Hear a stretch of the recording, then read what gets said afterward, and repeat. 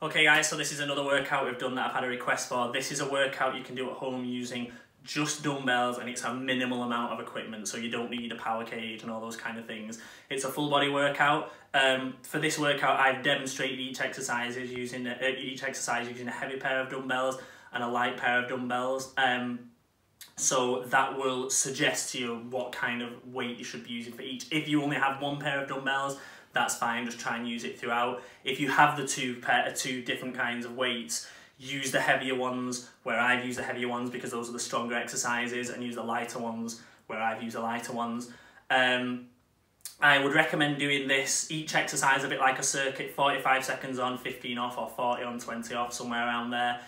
All back to back, so it's 10 exercises, so a full round should take you 10 minutes. And then after that, much like a circuit or HIIT training, I would recommend you have a couple of minutes rest, then go for it again, and maybe do 2 or 3 rounds overall. If you're feeling extra strong, go for 4. But ideally, remember quality over quantity. Or again, you could use this, just do the 2 rounds, combine it with a HIIT workout or one of the plyo or core workouts.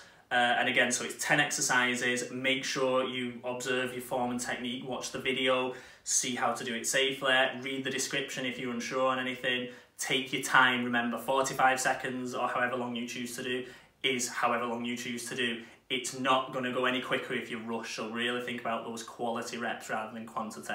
So enjoy, guys.